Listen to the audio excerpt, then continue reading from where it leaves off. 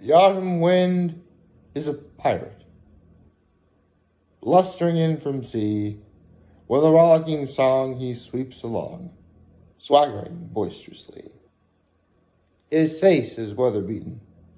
He wears a hooded sash, with a silver hat about his head, and a bristling black mustache.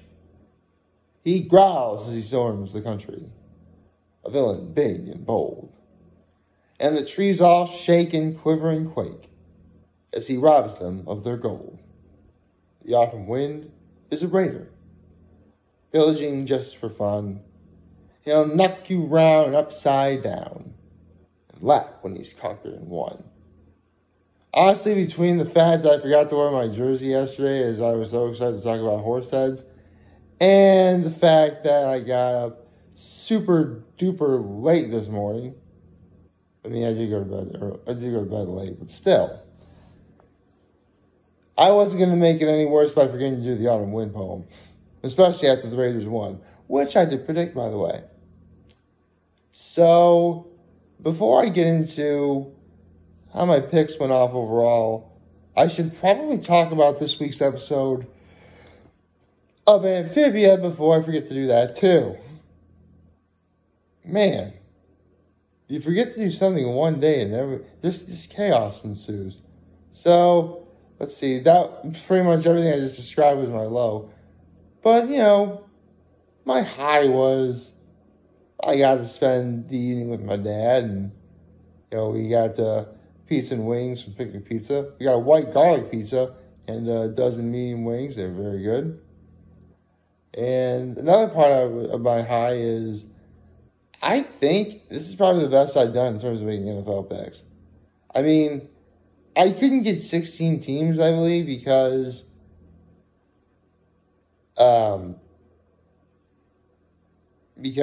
someone had a bye week this week, I think, maybe.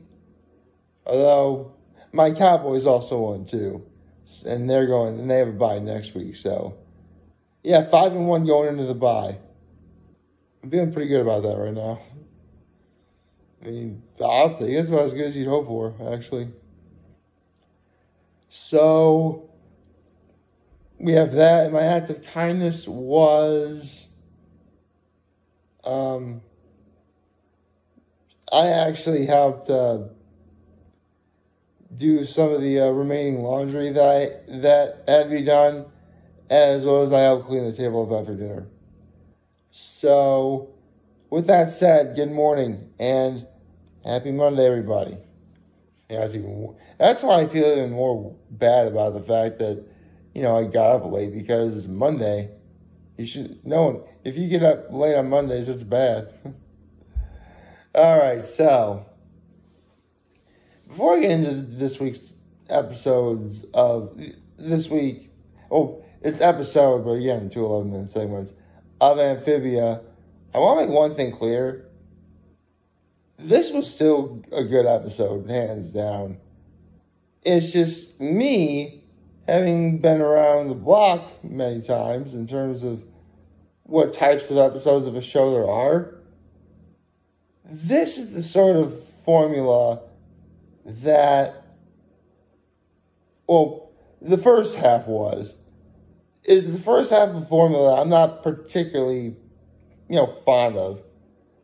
Because it's the sort of, here's how the episode breaks down. Basically, it was 2 11-minute segments called Thai Feud and Adventures in Catsitting. Now, Thai Feud is the one in which the formula is that I'm not a fan of. And basically, the premise is Sprig actually wants to be... the episode first starts off with Sprig being incredibly rude, like at the breakfast table and stuff. And I'm like, dude, really? Why are you... And then Sprig's like, don't worry, we're family. And like, no, you're not. Just because Anne is a planner doesn't mean you're a Voomchoy, which is true. I mean, that basically, it's a sort of episode where after Sprig learns that he's not technically part of Anne's family, he's literally doing everything in his power to be like, oh, I'll be part of this family. And literally everyone is telling him, like, dude, stop doing it. Don't do it. And he continues to do it anyway. I mean, yeah, I know Sprig is only a kid.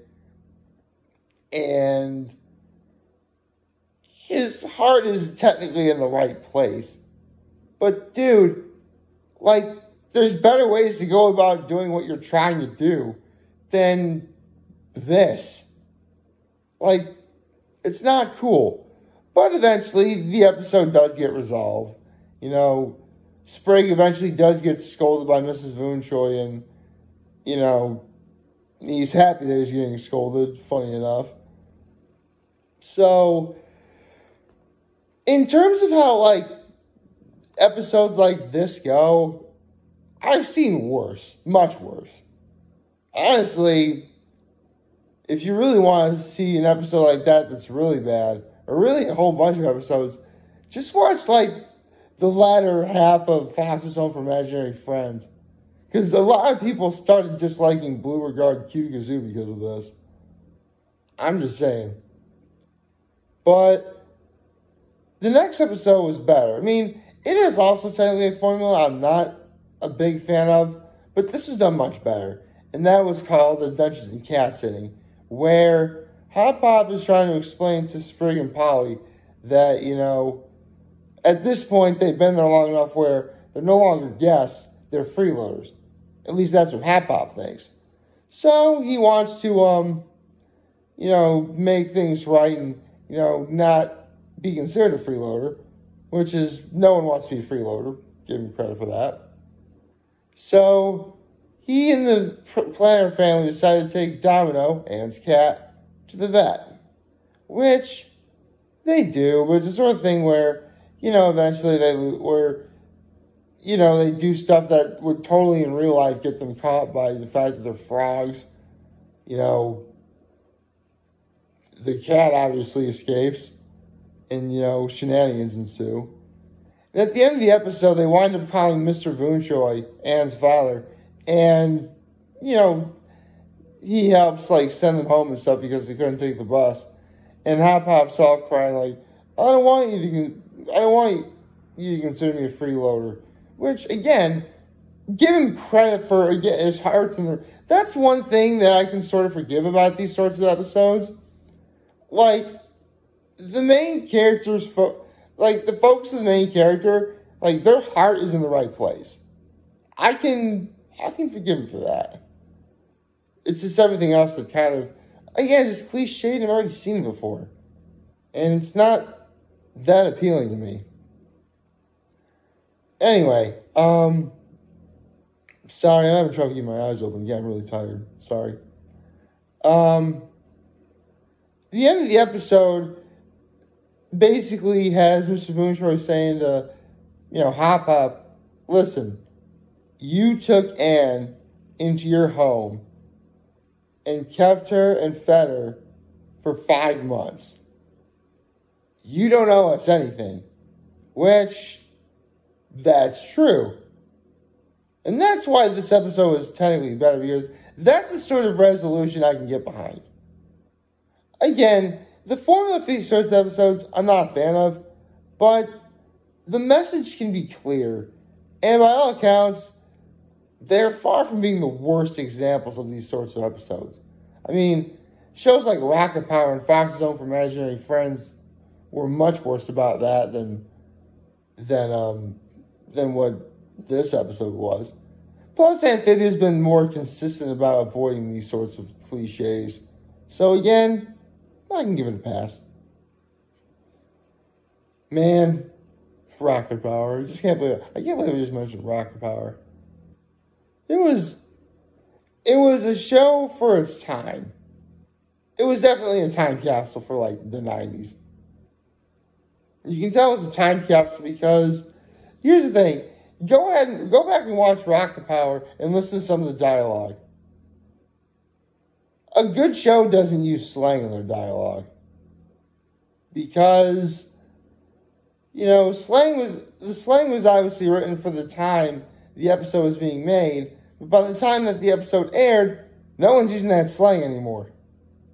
again, so a little tip for those who actually want to make a show and want to get into writing a show's dialogue: don't use slang. At least not like slang that's going to be outdated in a few months. So, there you go. Now I think we can get into my NFL picks for the day, and let's see what picks I was wrong about. Or right about. Alrighty then. Okay, so, let's see. So I was already right about the Buccaneers and the Eagles. I was actually wrong about the Jaguars winning. That was really something special. Okay. I was right about the Vikings. I was right about the Ravens. I was right about the Rams. I was really right about the Colts. I was right about the Chiefs. I was right about the Packers. I was right about the Bengals. I was really right about the Cardinals. You know me, of course I was right about my Cowboys. I was right about the Raiders, hence why I did the Autumn Wind poem at the very beginning of the game. And I was wrong about the Steelers. Wow. I legit only got, I